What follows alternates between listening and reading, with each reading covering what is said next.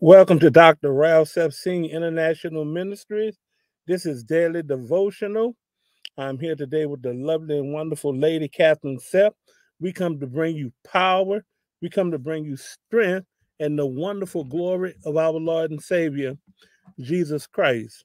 We have a very, very powerful program set up for you today. It is something that will enrich your spirit. It is something that will edify your soul. It is something that will basically uplift you. And it will also get you in tune with the power of the Holy Spirit. So, we're going to wait till some people populate. And this is for those individuals who might decide to catch it later. We're going to go into the word very shortly because we know that God is moving and He is worthy to be praised. It is a greatness and a wonderfulness serving our Lord and Savior Jesus Christ.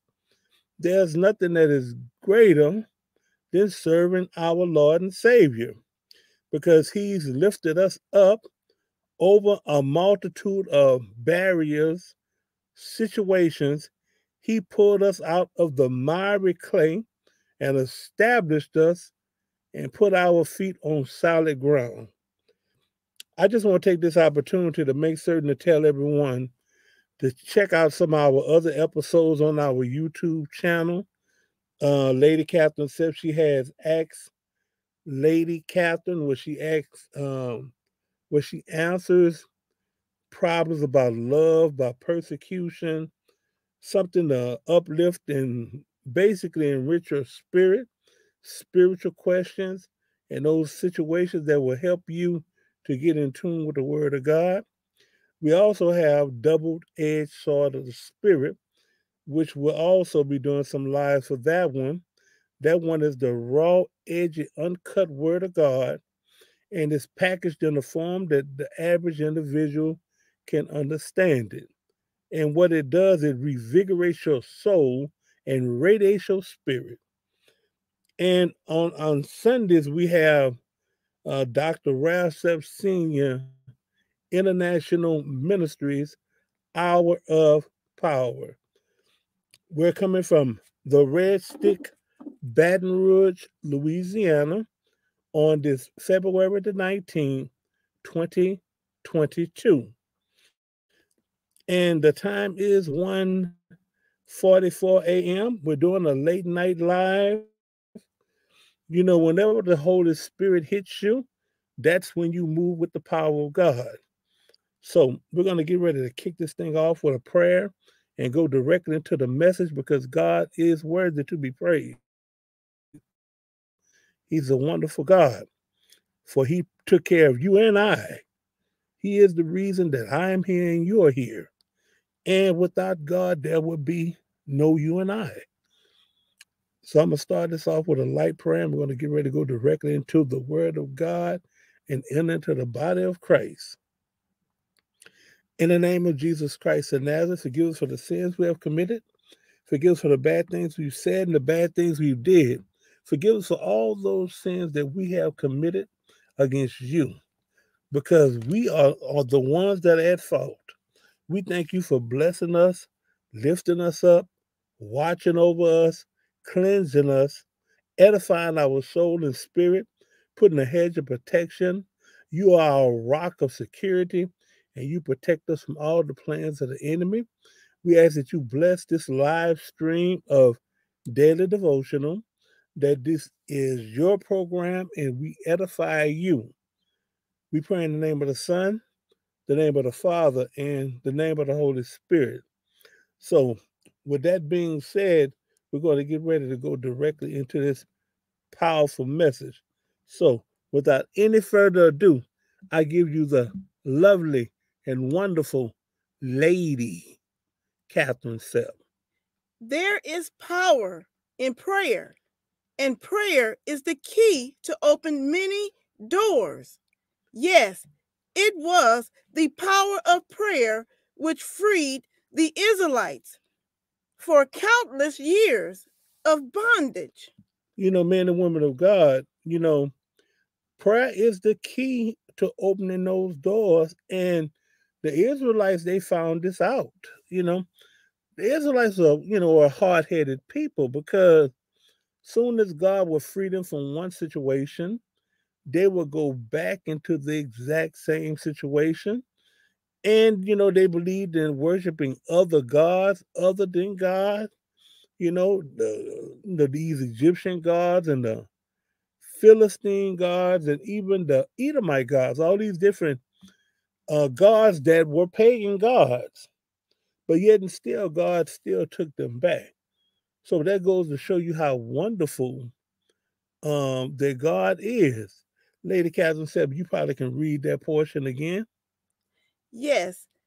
Like I said, it was the power of prayer which freed the Israelites from countless years of bondage. A prayer is the equalizer which allows you to get the victory over every situation. And the thing about it, prayer is the equalizer because many times in the world we play on an uneven playing field. The enemy has all the power. The enemy, which is wicked, the enemy set in wicked and high places in this earth. And many times we are, as individuals who are persecuted, we may not have all those things that we should have, or the enemy has suppressed us one way or another. But when you pray, you are strong as giants. You are elevated not only to the height and the depth of the enemy, but you will go higher and sky way above him because it is the power of the Holy Spirit that protects you and lifts you up. A great portion of Jesus Christ's ministry on earth consisted of prayer.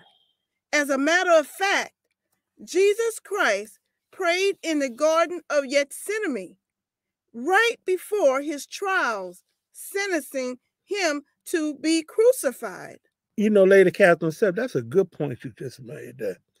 Because we do want y'all to understand and know that when Jesus walked the earth, he prayed by himself in the Garden of Gethsemane.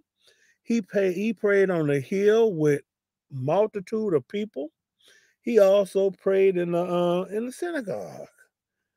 And he prayed all these different places, men and women of God. He prayed with his disciples. He even prayed for the poor. So, he showed you and displayed to you the power that prayer has. And remember, he comes as the perfect example for us on earth. If you follow his example, you don't have no other choice but to have the victory. Yes, prayer is the secret weapon of every believer, despite age, race, or social economical. Prayer is the key and overall weapon, which is the basis for overall supernatural power. When we engage the enemy in a spiritual warfare contest. Basically, it's the equalizer. It's one of those things you can topple the enemy if you have a strong prayer life. Prayer is like oxygen, it sustains you.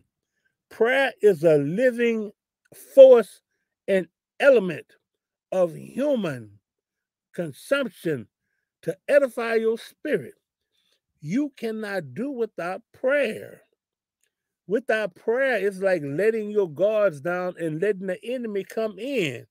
And my Bible says, Lady Catherine Sept, when the enemy comes in, he comes in just like a flood. Yes, our prayer ascend earthly planes into second heaven to mesh with the power of the gods fighting angels Wow. to war with demonic foes in the second heaven. That's right. Our prayers are heaven bound. Our prayers are not just earthbound, our prayers are heaven bound. So when you get down on your knees and you start praying, when you get down on your knees and you start praying, I said, when you get down on your knees and start praying, those prayers ascend to heavenly realms way above this earth. Now, I don't know how many of y'all know this, but there are 3 heavens, according to Apostle Paul. Apostle Paul said he knew a man who was caught up in the 3rd heaven. He knew a man that was caught up in the 3rd heaven. He was really talking about himself. So if you look at the mathematical explanation, that if there's a 3rd heaven, there must be a 2nd heaven, and there must also be a 1st heaven. The 1st heaven is our atmosphere and the things that you can see with your naked eye. The 2nd heaven, now that was the 1st heaven. The 2nd heaven is a place where there's war and conflicts and constellations between angels and demons. That's where the spiritual conquest takes place for the souls of men on earth. The 3rd heaven is God's throne room. That's where he lives, in the 3rd heaven. The power of prayer ascended to God's throne room in heaven when Moses called upon the mighty hand of God to split the Red Sea and crush the Egyptian army. See, the Egyptian army, they had the most skilled, tactical, they had the most legendary professional. Pharaoh at that time was a legend in his own lifetime. Many people don't notice that Pharaoh is considered a god. In all these other countries, people like Kim Jong-un, they consider him a god. Pharaoh was considered a god. He had to took over all these different countries, conquest after conquest after conquest after conquest. And the Israelites had been in bondage for all these years. The Israelite, which is the children of God, had been in bondage all these years. They were storm beaten. They were weak from their toil and their tussle at the hands of their taskmasters. They were all these things. They were beaten, old, and broken. So when they were released in the desert, they tried it. Many died on the way to the Red Sea because they had been through so much things. So you have the most skilled, tactical, creative army with an army general as skilled as Pharaoh, that is anguished, that is mad, and he's coming like a raging bull. And you have these slaves who have been in slavery all these years, and they are backed up to the Red Sea. So they find themselves between a rock and a difficult place. They find themselves between a rock and a hard spot. They can't run through the sea. They can't run to the other way because Pharaoh's army is ascending.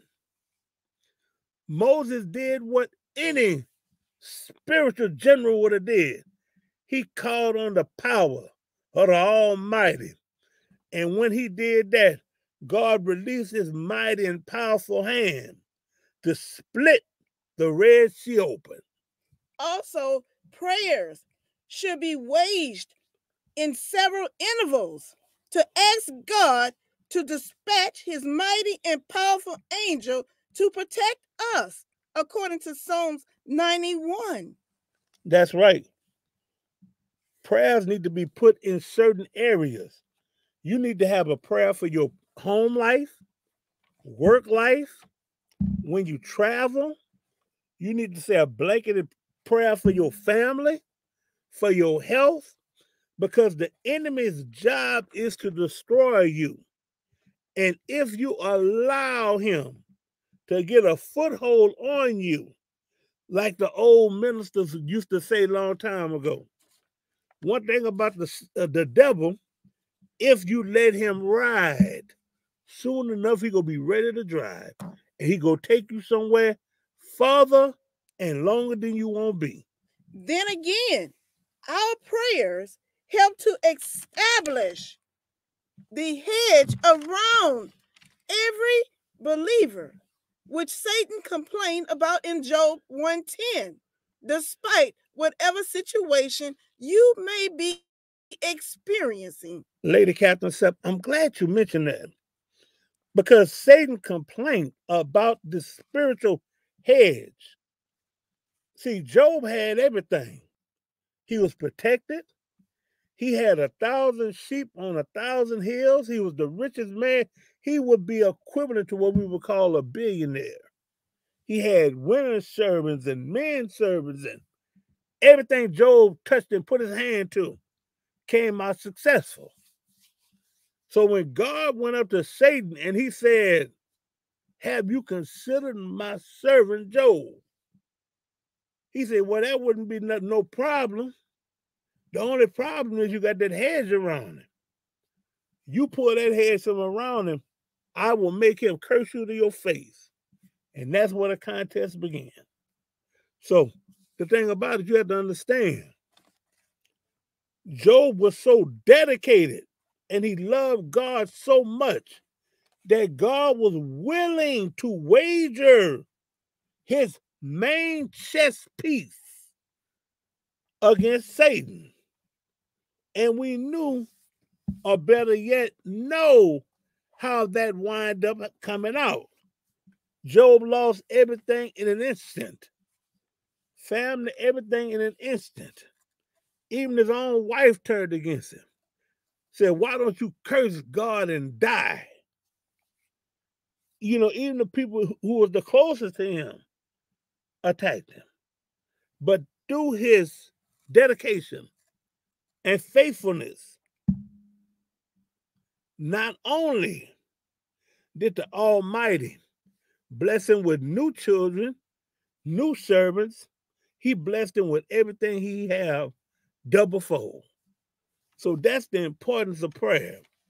So I want everybody to establish a prayer life.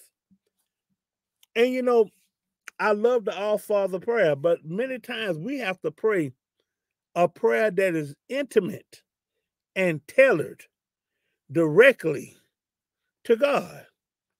Talk to him like I'm talking right now. He will hear you and he will answer you. So without further delay, I turn it over to Lady Catherine Sept. She's going to give you the top 4. And what that top 4 is, Lady Catherine Sept? That top 4 is reasons we need prayer. First, prayer is the activator or starting agent which promotes the powerful hand of God to move on our behalf. Lady Catherine Sept, that's a good one, because when we think of activator, we think of lighter fluid. Lighter fluid, you know, you put the lighter fluid on the embers and you set fire to it. And before you know, you have a huge blaze. It's all about that activation.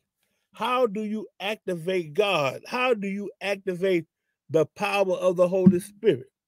Well, the way that you can activate it is to know who he is. Have a personable relationship with him. And he will open a door and a window. You won't have room enough to, and blessings that you sure will not have room enough to receive. Secondly, prayers ascend the physical planes to spiritual realms to destroy the plans of wickedness in spiritual and physical high places. See, the enemy not only attacks you in this physical world, the enemy attacks you in the spiritual world also.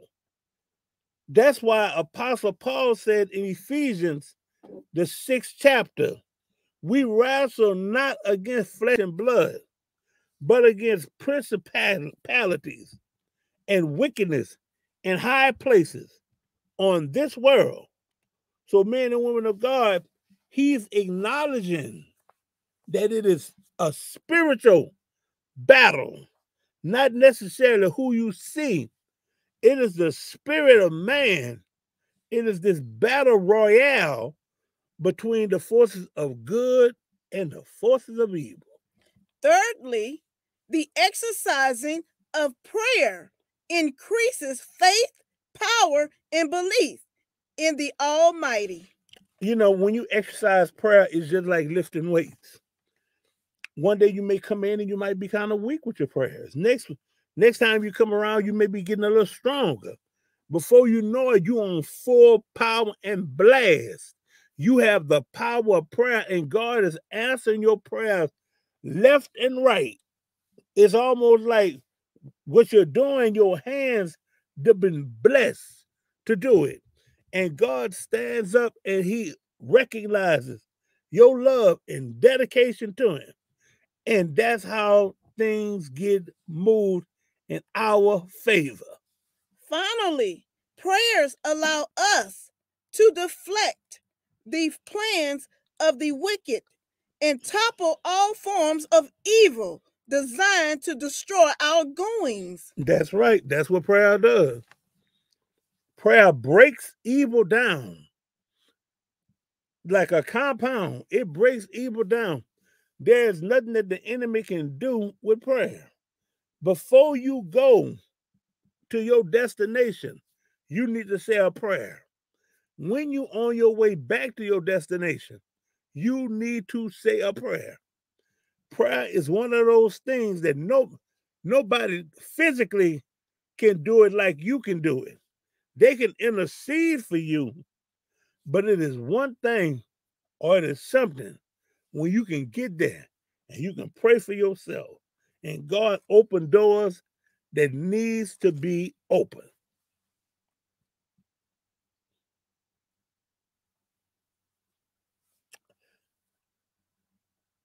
I tell you what, Lady Catherine Sept, another thing I just wanted to add, I want to tell everyone to definitely check out Lady Catherine Sept's newest book, Daily Devotional, presented by Lady Catherine Sept. It is something to edify your soul, edify your spirit. It's something to lift you up. Check out our YouTube channel, Dr. Ralph Sept Sr. International Ministries, where there is power, where there is strength, and where there is spiritual greatness. You know, we have a large library with extended, powerful episodes. We have double-edged, sword of the spirit, Dr. Ralph Sept Sr., International Ministries, and we have Daily Devotional. Let's not forget Dr. Ralph Sept Sr., International Ministries, Hour of Power. We're going to go ahead and end the live stream at this particular time. For my lovely and wonderful co-host, Lady Catherine Sept, I am Dr. Ralph Sept Sr. This is Daily Devotional of Dr. Ralph Sept Sr. International Ministries. Have a blessed and prosperous day.